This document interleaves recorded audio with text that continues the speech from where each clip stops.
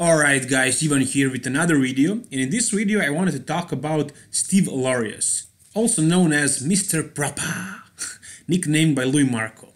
So the thing is, in the list on the official Instagram page of Arnold Classic Ohio, or Arnold Sports Festival, STEVE LAUREUS wasn't on the list. He wasn't in there, and that's why I forgot to mention him. Although I heard before, I heard that he's gonna do it, but when I did video, I did some research and I forgot about him.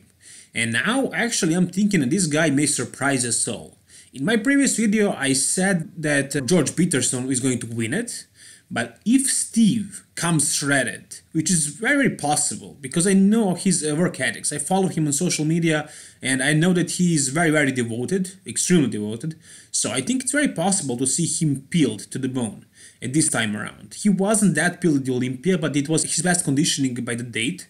And I think he had enough time to really focus on conditioning because he has all the muscle that he needs.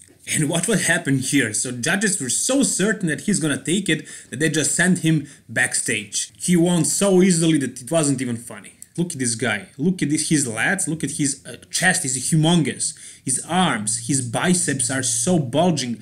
And also, he has great arms, which is one of the most important things in classic physique. But on top of that, he has amazing back. His back is extremely developed. Not only it is thick, but it also has huge width, and he has crazy thick lats. And the thing is, he has legs. His legs are also huge, and that makes his waist look so tiny, so tiny. Those big lats and those big humongous legs are making his waist look non-existent pretty much. And I think that this guy has the biggest potential so far, from what we've seen so far, including Chris Bumstead, including Arash Rakbar, Breon Ansley, Wesley Vissers. This guy is the biggest potential in the classic physique category. It's only the matter of time. When is he going to come up with great conditioning?